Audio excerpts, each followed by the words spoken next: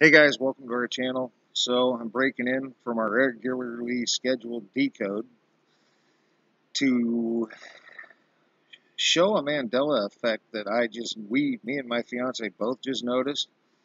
I went to use a can of these, what used to be ROTELLO canned tomatoes with green chilies. I was making some cheeseburger mac and suddenly noticed that.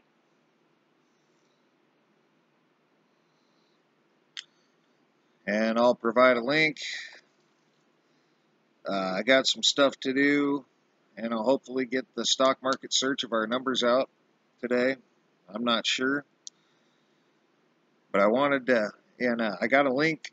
It's got ROTELLO dip, and then down below it says ROTEL when you actually get to the recipe. And I thought, yeah, that looks pretty Mandela effect because that's how that works. But once again, if anyone remembers ROTELLO,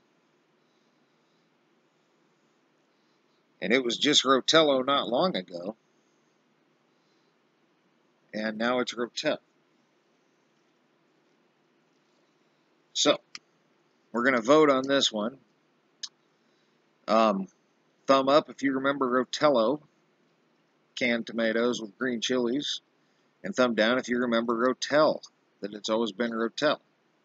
And I'll provide the residue.